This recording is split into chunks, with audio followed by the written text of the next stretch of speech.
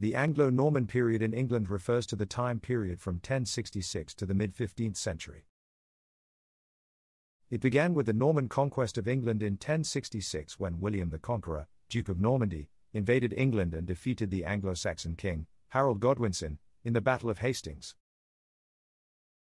After the conquest, the Normans established themselves as the ruling class in England, and French became the language of the ruling elite, the court, and the administration.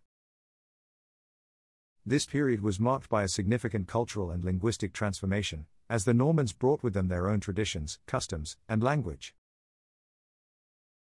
The Normans were originally Vikings who had settled in northern France in the 10th and 11th centuries. They adopted the French language and culture but retained some of their Norse heritage. As a result, Anglo-Norman literature and culture were a blend of French and Norse traditions. The Anglo-Norman period was also marked by political instability and conflict, including wars with France and Scotland, as well as internal struggles for power.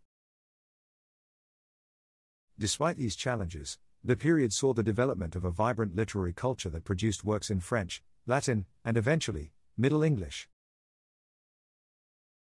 The Anglo-Norman period in England was marked by several distinctive features. Language. After the Norman conquest in 1066, French became the language of the ruling elite, the court, and the administration. This led to a blending of French and Old English, known as Anglo-Norman or Anglo-French, which was used by the aristocracy and the educated class. Courtly culture. The Normans brought with them a sophisticated courtly culture that emphasized chivalry, romance, and manners. The concept of courtly love, a tradition that originated in France, was prominent in Anglo-Norman literature. Feudalism. The Normans introduced the feudal system to England, which divided society into a hierarchy of lords, vassals, and serfs.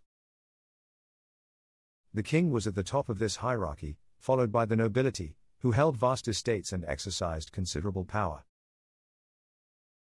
Religious life. The church played a dominant role in Anglo-Norman society, and religious life was an important feature of the period.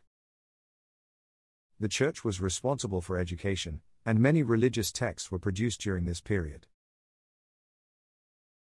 Norman castles. The Normans built castles across England to establish their control over the territory. These castles were typically made of stone and featured fortifications such as towers, battlements, and moats. Wars and conquest. The Anglo-Norman period was marked by a series of wars and conquests. These include Norman Conquest of England in 1066, the Norman invasion of Wales in the late 11th century, and the English invasion of Ireland in the late 12th century. Literature. The Anglo-Norman period saw the emergence of a rich and diverse literary culture that produced works in French, Latin, and eventually, Middle English. The literature of this period reflected the cultural and linguistic influences of the time, and included chivalric romances, epic poetry, religious literature, historical narratives, and fabliaux. The major genres of literature during the Anglo-Norman period in England included chivalric romance. This was a popular genre of literature that depicted the adventures of knights and their quests. These works often included elements of courtly love, magic, and supernatural beings. Epic poetry. Epic poetry was another important genre during this period. These works often depicted heroic deeds and battles, and were written in verse. Examples of epic poetry from this period include the Song of Roland and Beowulf. Religious literature. Religious literature was also prevalent during the Anglo-Norman period, reflecting the influence of the Church. Many religious texts were written in Latin, but some were also written in Old French or Middle English. Examples include the Ancrene Vissa, the hymns of St. Godric, and the Ormulum.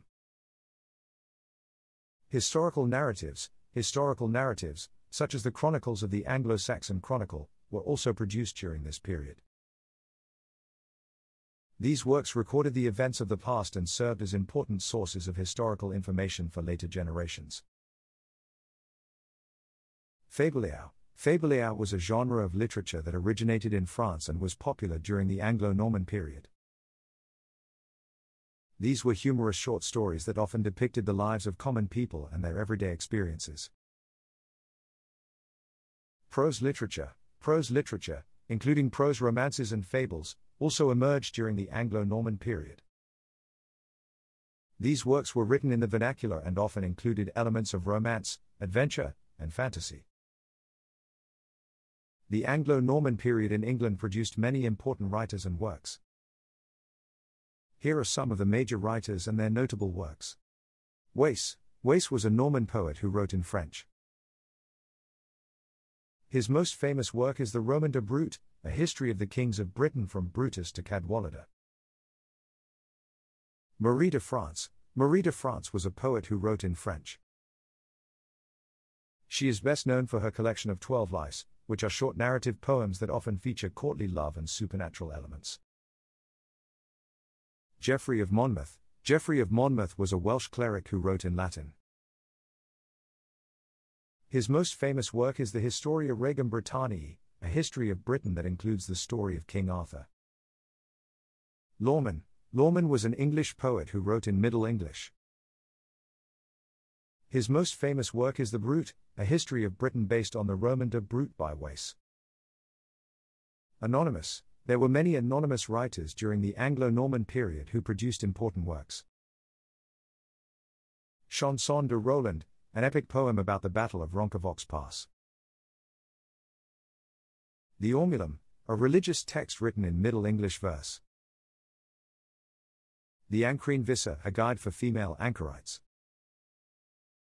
Thomas of Britain was a Welsh scholar who wrote in Latin. His most famous work is the Tristan, a romance about the knight Tristan and his love for the Queen of Cornwall, Iseult. Gerald of Wales was a Welsh clergyman and chronicler who wrote in Latin. His most famous work is the Topographia Hibernica, a description of Ireland and its people. Overall, the Anglo-Norman period produced a rich and diverse body of literature that reflected the cultural and linguistic influences of the time.